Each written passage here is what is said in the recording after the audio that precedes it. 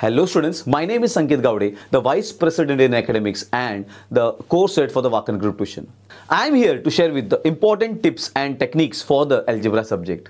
Now when it comes to algebra subject, chapter number 1 and chapter number 2, students find difficulties in word problems. So word problems को आप जब question read करते हो, you need to break down that question and you need to solve that sums. Now chapter number 6 is completely a formula based chapter. Now when it comes to formula based chapter, we need to actually practice all the formulas. As well as chapter 6 में graphs है. So in order to just solve those graphs, you need to practice the graphs at least once before your board examination. Okay, anything we solve in the graph has to be done with the pencil. Now chapter number 1, chapter number 2 and chapter number 6 together comes for 36 marks. बच्चा लोग. Chapter 3, Chapter 4 and Chapter 5. Chapter 3 and Chapter 5, again a formula based chapter. Chapter 3, arithmetic progression, you need to be very clear with all the formulas.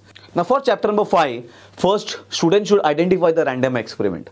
Once you identify the random experiment, then just write down the sample space and then you find its probability. So chapter 5, again a very simple topic. Chapter 4, a very important chapter with respect to board examination point of view, a daily life based chapter where number of shares, brokerage related questions, rate of return of investment, then finding out the tax invoice, okay, number of shares is really very important.